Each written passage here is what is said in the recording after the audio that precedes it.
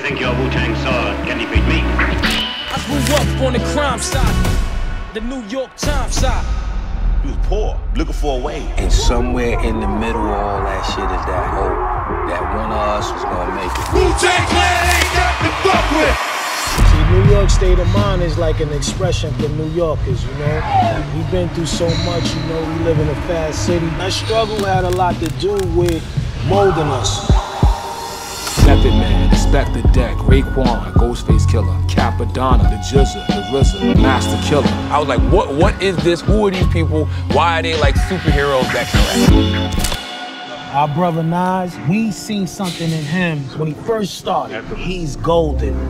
The way he spoke, the way he put words together, his literature, his language, the way he described things. Like Nas is a painter, you know, and to be here today, to look at him and say, yo, he's one of the top 5 dead or alive in the game, nobody could dispute that. Imagine smoking weed in the street without cops harassing. Imagine going to court with no trial. You are a living hip-hop legend. I'm the old sorry shit! Wu-Tang is here forever! It's no beginning or ending, babe. It doesn't stop.